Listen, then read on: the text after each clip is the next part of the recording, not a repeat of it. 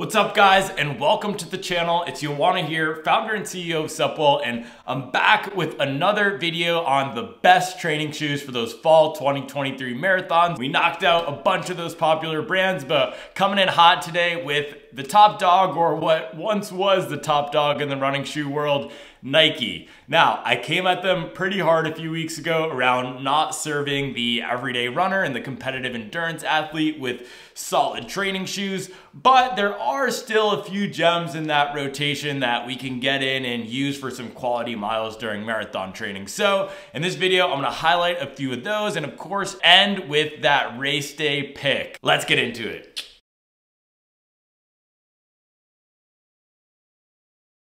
All right, so first up, we got the daily trainer from Nike, and that is going to be the reliable workhorse Pegasus. Now, this thing is the definition of classic. We are on the 40th iteration of the Nike Pegasus. I'm holding the 39 right here, this beautiful university colorway. It's not the most exciting shoe, but it does have a nice solid covering of rubber to be a really durable option for daily training. And it has this React foam, which while it's not gonna be as bouncy or poppy as something that you might find in the Saucony Endorphin Speed 3 or the New Balance Rebel, it is gonna be really sturdy and reliable over those long haul miles. I said reliable probably 4 times in this description because that really is the key of this shoe right here. Very versatile. It's gonna get you from point A to point B with no problem, and you could use it to go grocery shopping or pick up your kids or go to soccer games and not really worry about it because you're not breaking the bank to pay for it.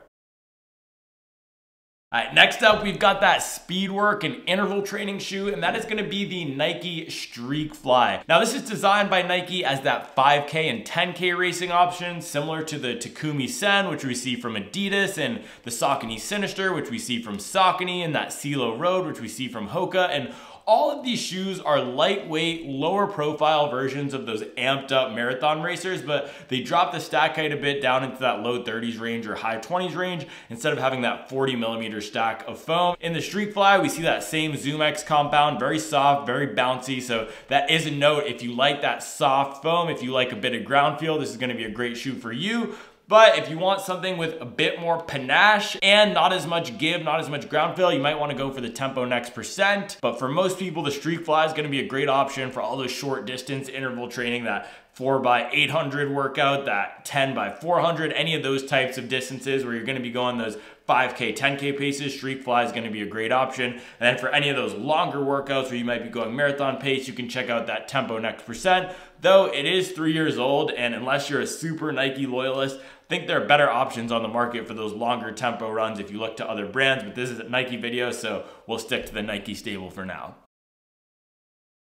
All right, next up, we got that recovery running shoe. What are you gonna wanna do after those hard days at the track? Take it easy, a nice little relaxed run around the hood. And for that, we got the Nike Invincible Run 3. Now this has a 100% ZoomX midsole. It's very soft, very bouncy, very responsive. If you're a fan of the feeling of the Saucony Triumph or the Nike Vaporfly, you will love the Invincible Run. It has all of that, but no plate. It's not the most nimble shoe, but if you're using it just for those easy runs, those recovery runs, it's gonna be a really comfortable option. I will say some people have reported weirdness with the fit and also the stability around the heel area, but if you're a huge Nike fan and you really love that ZoomX, this is gonna be a good one for you. Just make sure you spend some time getting those laces locked down exactly right before heading out the door.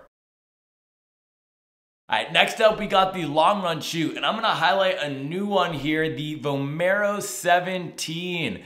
Now, this is a brand new one from Nike that's set to release this fall. It has a dual foam construction, which is all the rage in running shoes these days. We see it in the Boston 12, we see it in the Mach X, we see it in the Convara Pro, and now we're seeing it in the Vomero 17. This has no plate, but it's using ZoomX on the top layer and Cushlon 3.0 on the bottom layer. It's gonna have a nice, smooth, soft, slightly bouncy feel. It is a bit on the heavier side, but if you are doing high mileage weeks during marathon training and you have those long runs where you're not having big chunks of race pace, then a shoe like the Vomero 17 is exactly what you need. It will keep you comfortable, it will keep you cushioned, and it will keep you rolling along with a nice little rocker when you get tired in the later stages of those miles. Now, if you do have those long runs with big sections of race pace, I'm gonna go ahead and recommend that you use the race day shoe, which we will get into in 3, 2, 1.